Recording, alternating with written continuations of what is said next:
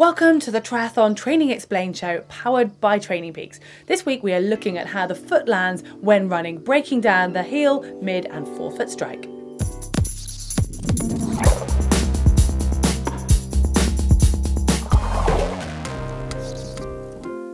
You've quite likely heard terms such as he's a forefoot striker, or listen to that heel strike, or look at her, she's definitely landing on her midfoot, and variations of that. Well, the way in which our foot lands when running has long been observed, and the perfect style is going to be continually debated. Yeah, now unfortunately we are not going to have any magic answers today as to how you should be running, but what we are going to do in this video is talk about the different types of styles that we have seen, and talk about particularly what's happening down there at our foot as it strikes the ground, and the overall impact that will have on our gait.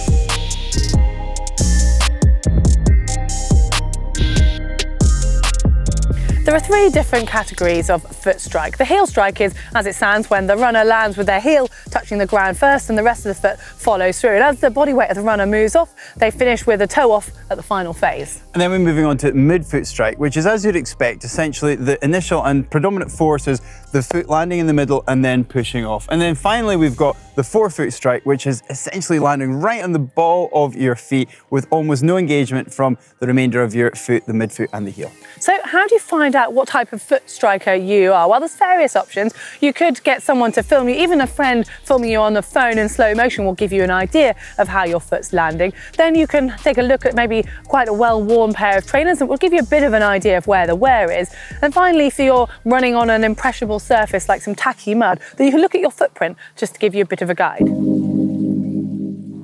There are so many factors to consider, both internal and external, and you have to actually look at them all together. You can't just look at one and decide that's how you run and why. Instead, you need to look at the bigger picture. First up, if you're a seasoned runner, then you're likely to have spent years training on the track doing speed work, and that's naturally going to encourage a forefoot to midfoot type of running style, as that's obviously efficient for going fast. And as a result of this, you're likely to have the strength to hold an efficient running position, and you're naturally going to have a bit of a forward lean with that gait. Now, sprinters, when they're running, most definitely land on their forefoot, whereas when we're walking, we must almost land with our heels first. And generally, anywhere in between those speeds will have our foot striking somewhere on that spectrum. But as a general rule of thumb, the faster we're going, the shorter the distance, that's going to promote a forefoot landing. Whereas if we're going for a longer distance, we're going to be running a bit slower, and we're probably going to be out there for much more time, which is going to be difficult to maintain any sort of forefoot strike. Therefore, that's going to promote landing on our midfoot, or perhaps even a heel strike. Running on different surfaces is automatically going to change your gait. I don't know if you've ever looked at your footprint, say, in sand compared to when running on asphalt. Well, they're going to be completely different. The looser and the softer the surface, then obviously the naturally more shock absorption you're going to get, but you're also going to lose more energy as your foot moves through the stance phase. If you're a heel striker, say, and you go onto hard ground, well, you're going to find that hard to maintain as there's very little shock absorption. And naturally, if you move onto soft surface, then you're going to find yourself shortening your stride and leaning further forwards in order to maintain momentum. Now, most foot strike analysis is admittedly done on the flat, but if you add an uphill or a downhill, this is significantly going to impact on your biomechanics. Now, imagine running up a steep hill and trying to do anything other than push off on your toes. You're going to have extremely flexible ankles, Achilles tendons, and even calf muscles for that to be possible. Reverse that, and conversely, going down a steep slope, if you aren't landing on your heels, well, you're going to have to be leaning extremely far forward for anything else to be possible. But gentle slopes are equally going to have an impact too. It's just more dependent on your own personal foot strike as to whether this has a larger or lesser extent, whether you're going up or downhill. The length of your limbs and your natural posture will have effect on the way you walk, but that becomes more notable when you move to running. And your weight also, as the heavier you are, then the more shock that's going to be going through your body, and your foot's going to have to do more of the shock absorption. And it also means your muscles around your foot will have to work harder, especially if you're a forefoot or a midfoot runner. Now, the marketplace these days is full of a wide array of shoe choices, from the ultra barefoot minimalist right through to the fully thick cushion shoes at the other end of the spectrum. But what you choose to wear on your feet will have an impact on your running gait and ultimately your foot strike too. Past and present injuries will also have an effect on your running gait. If, say, for example, you've had a bruised heel, then you'll probably find running on midfoot or forefoot more comfortable. And then on the opposite end of the spectrum, problems with your calves or Achilles, well, that will actually make you maybe lead towards a heel strike or a midfoot strike. And then problems further up the chain, such as tight hamstrings or weak glutes, will also affect your gait.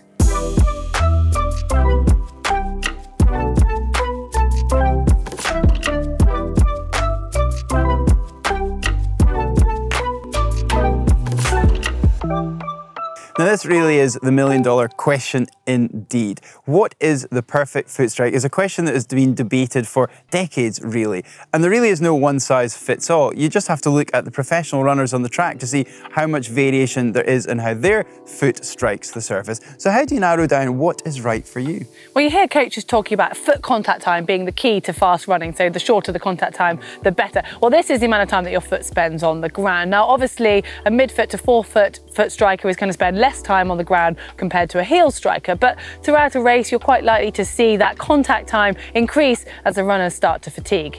Now, a study looking at recreational marathon runners found that in a certain portion of athletes, there was a massive increase in the number of runners heel striking at the 32k point as opposed to when they were looked at in the 10k point, which I suppose just proves that it is very demanding for your average runner to maintain a midfoot or a forefoot running technique for a long period of time. And it has actually also been proven that the heel strike is metabolically less demanding on your system, meaning there's easier for you to do. However, that's then going to be putting more force through your skeletal system. So you might say, well, you want to move towards a midfoot to reduce this. But then trainers now are more cushioned, which can help with that impact, and actually quite often start to encourage more of a heel strike. So I think that just proves that there really is no perfect foot strike, and it depends on what natural style of running gait you have, but also what your goals are. Now, by trying to alter our foot strike, we really need to start looking further up the chain at our body position and also our stride length too. By correcting things like tightness and poor posture in our running gait, that's naturally going to affect what's happening at ground level.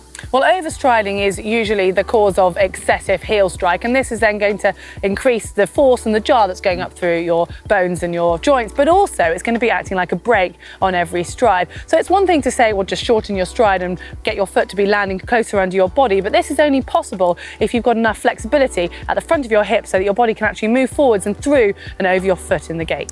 Now, an increased lumbar lordosis, or being too upright in posture and having tight hip flexors, are all going to contribute to having an overstride, which then really makes you have a heavy heel strike. So try and address your hip and your lower back flexibility with mobility exercises, and think about increasing your cadence too. Now, we've all talked about having a desirable posture, so try and think about having a line that goes directly from our heads down to our shoulders, our hips, torsos, and into our ankles, and then take that as a slight forward lean while maintaining a tall posture. And then that will hopefully allow you to bring your foot strike in closer to your body and then shorten that stride. Well, to help with stride length, work on increasing your cadence like Fraser said, but also look at trying to run on different surfaces, as this is naturally going to cause your foot to be constantly adapting and quite likely to actually help you start to run a little bit lighter. And then on top of that, think about reducing that amount of time that you've got the contact on the ground. If you think of running soft and smooth, you'll find that this naturally starts to increase your cadence anyway, but also brings your foot more underneath your body when it comes to the foot strike.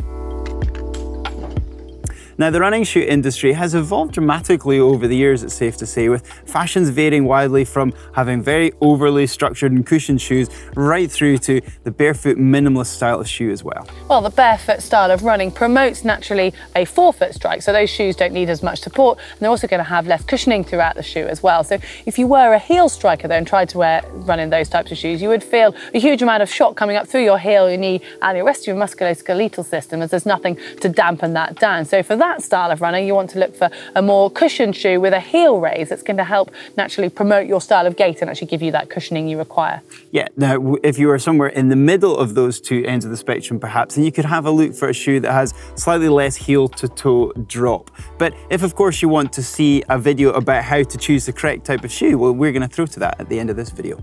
If it's not broken, don't fix it. Admittedly, it is easy to watch your favourite pro running and think, oh, I want to run like them. But if you're currently running injury-free, well, make the most of that and then just concentrate on working on little bits of your form as you go. Yeah, absolutely. Now, hopefully you've enjoyed this video we've done today, so please hit that thumb up like button. Don't forget to find the globe on screen and get all the other videos we make here at GTN. And if you do want to see that video I talked about choosing the right pair of running shoes, well, that is here. And if you are interested in barefoot running and want to know a little bit more about that, we've made a video on that just down here.